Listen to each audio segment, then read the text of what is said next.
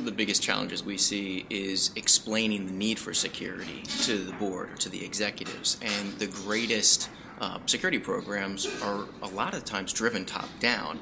And many of the CISOs that we work with have executive sponsorship in the boardroom. And that is something that is incredibly important to rolling out a mature security program. Healthcare entities, including physicians' practices, are really starting to look to perform risk analysis and risk assessments each year, if not each year, every 2 years or so. Budgets are growing, they're increasing so that they can go ahead and deploy different IT controls, whether it be change manager or encryption or mobile device control.